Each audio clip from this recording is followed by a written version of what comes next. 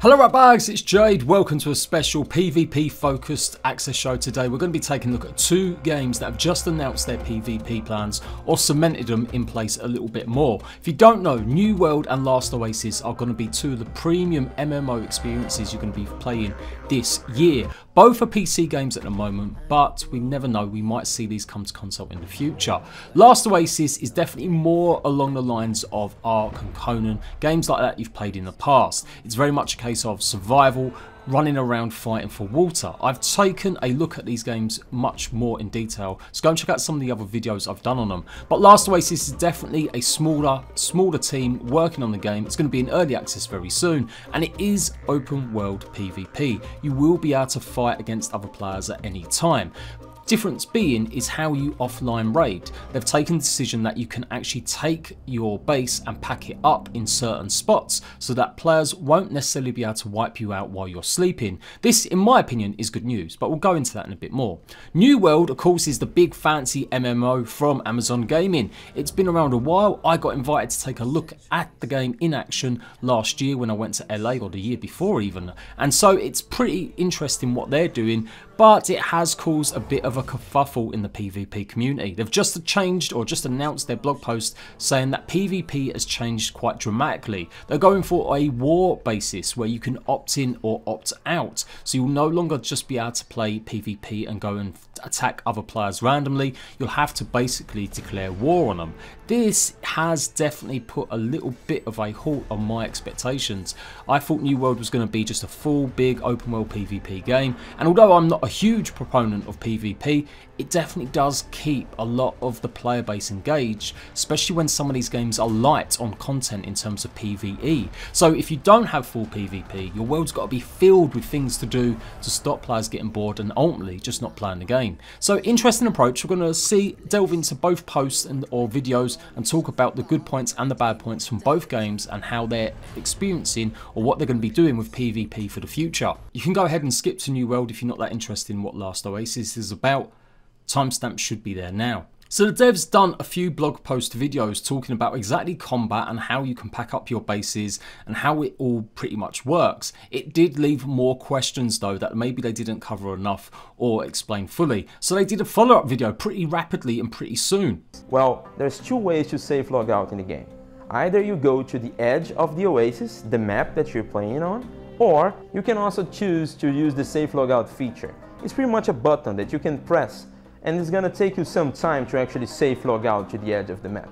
But you need to be in a safe position where no one is actually attacking you. If someone attacks you or aggro you, it's going to be cancelled. If you choose to travel to the edge of the map, you can go there by foot or by a walker, packed with a base inside and a lot of cargo, and go outside of this map. Everything that's inside that walker is going to be safely stored there as well. The best things of safing logging out is that everything that you possess at that time is going to be safely stored in the wastelands. The wastelands are pretty much the desert that actually surrounds all of the oases. As long as you are in the wastelands, meaning that you are safely logged out, the only thing you need to know is that everything that you have inside a map, an oasis, is in danger. It's there in the map and everyone can interact with that. You can be raided, you can be attacked. So whenever you safely logged out, what you see is the world map. And the world map is this big map with all of the actual oases that you can travel to and the desert itself.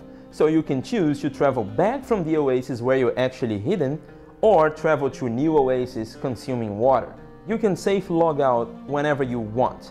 If you want to pack your base, put in your walker and safe log out because you're going to do another stuff, you can do whenever you want. You don't need to wait for a specific time. So pretty clear. You can literally go to the edges of the map with your walker and you can log out safely.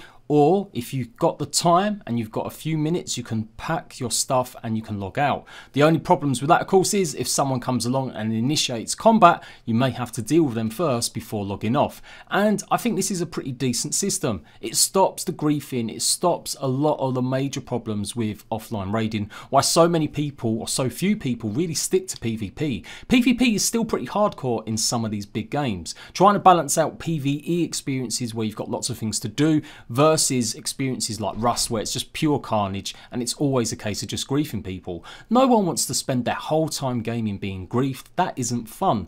But these open world big games do need content, and if that content isn't there, then there's got to be another meta, there's got to be something exciting. That's why PvP exists in Ark and Conan Exiles. Even though some of them games have lots of things to do in PvE, it still tailors or caters to a hardcore audience that play PvP. So I think Last Oasis and their developers obviously have got the right idea here. It still means you can get raided if you're not paying attention to players around you, you're not being aware of scouts. You could easily find your base under attack from a major crew. You can plan out raids correctly, and it could be a simple case of taking players unawares and literally taking all their loot. Don't forget also Last Oasis, lots of these grids, lots of these hexagon servers, they'll only be there for limited time anyway. The whole point is that they're kind of being turned on or off. The law is that the world is spinning very, very slowly, and so parts of it are covered in cold and ice, other parts are covered in scorching sun. And so there's only small strips of land that are actually safe to be on because it's the right temperature. The reality is this means that they can create servers that have very different resources, they can create events, they can create all sorts of crazy stuff that players would want to go to. And so you will have these grids that will be pretty empty sometimes because maybe they don't have a decent resource, and then you'll have grids that are filled with life because they're all fighting over one thing. They also have trade grids as well, and these trade grids can be taken over by players. So if you want to go and do some trading, you may have to go through certain areas. They've also implemented a tax system much like Atlas where you will be given a little percentage of what you harvest if a grid is claimed by a big clan. I like this idea as well. It gives a bit of something to the big clans for their work in building themselves up and overtaking certain areas. So again, lots of details here. I'm going to be going through much more detailed videos talking about Last Oasis, but it's more just about the approach to PvP that I'm focusing on today. Ark and Conan Exiles have big problems on their servers with being offline raided. It's pretty much the meta. No one actually gets 50 of their dinosaurs to go and fight 50 of another player's dinosaurs. It's all about just seeing if they're offline so you can go and raid them, or if they've only got one person on there. That's why there's hundreds of dinosaurs in Ark around people's bases to try and soak up the bullets or damage from the other player's creatures. A lot of the time you'll just cheese, you'll just find a way to get through them, and then you've only got to worry about turrets. Now that sounds easy. It obviously is a big part of the game. It's very hard to do that if you're very good at building bases. But for the most part, it means servers are lagged out with the amount of turret towers that are up, the sheer amount of creatures that are blocking bases, and it's become almost a strategy game rather than a PvP game. It's literally tower defense. Conan Exiles has a variety of different servers. They have PvE conflict and PvP.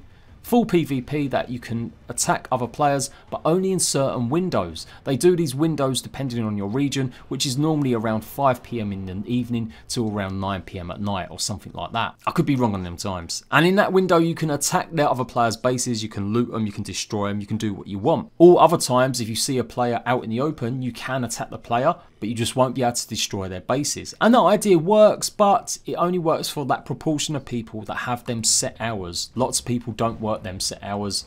And then they have servers where there's never any base damage. It's only ever just about attacking other players in the open. And that leads us nicely on to New World. So New World Alpha has been running a good while now.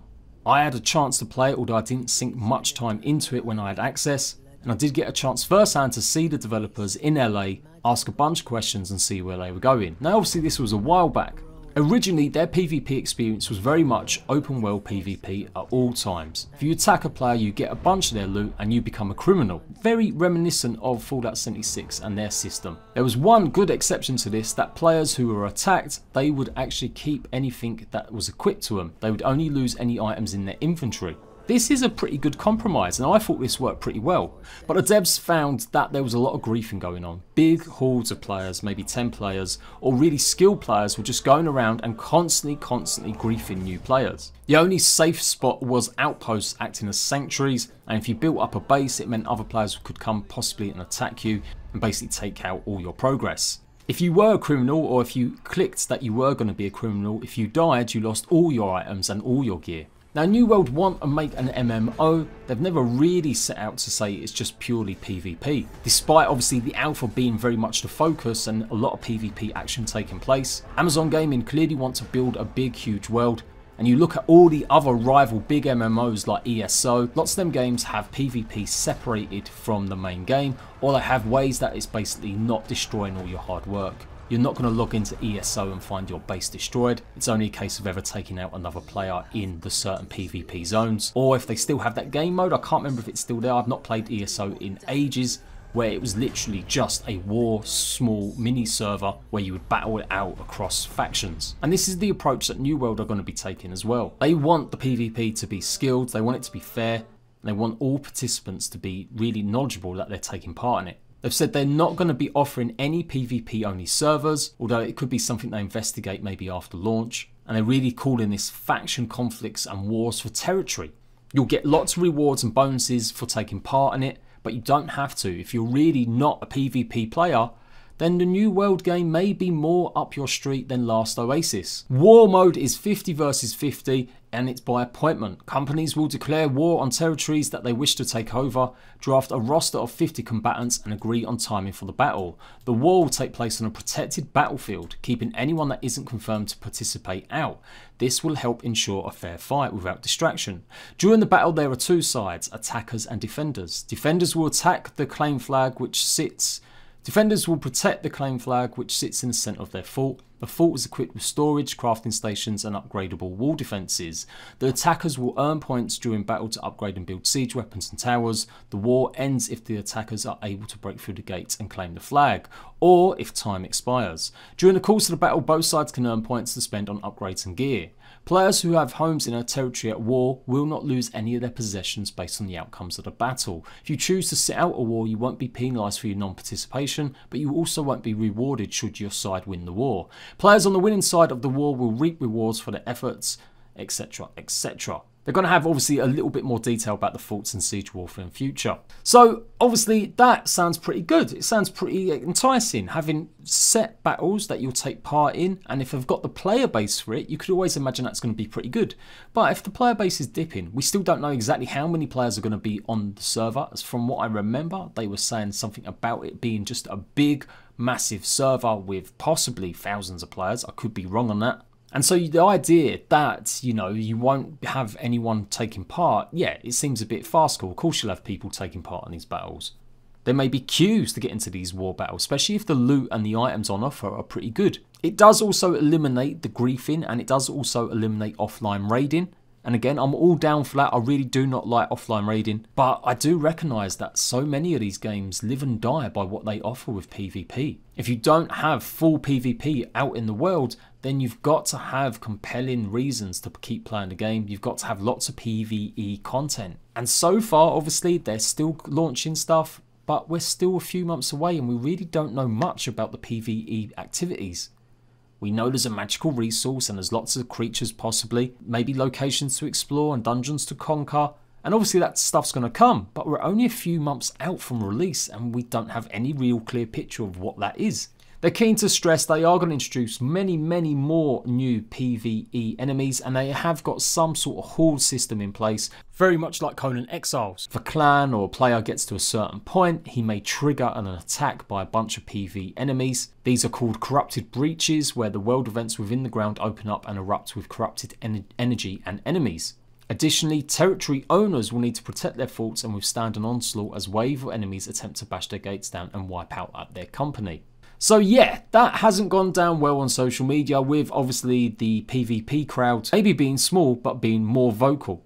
They've been on social media obviously doing a little bit of damage control because there is going to be a little bit of negativity coming from this. Whether or not it's a small minority or not, they are definitely being vocal, and that could potentially be putting off other players.